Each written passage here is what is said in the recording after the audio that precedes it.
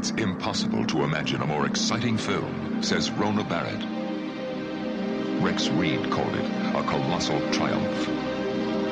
Months before its release, it stunned and overwhelmed a special preview audience. It's the movie they couldn't wait to talk about. The movie is Midnight Express.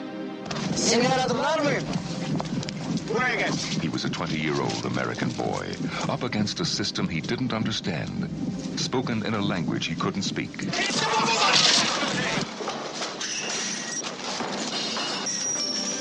He was beyond the help of his parents and the power of the United States government.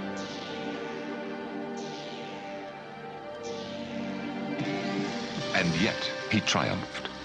His name is Billy Hayes. His story is true.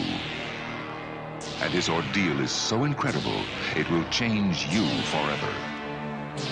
The movie is Midnight Express.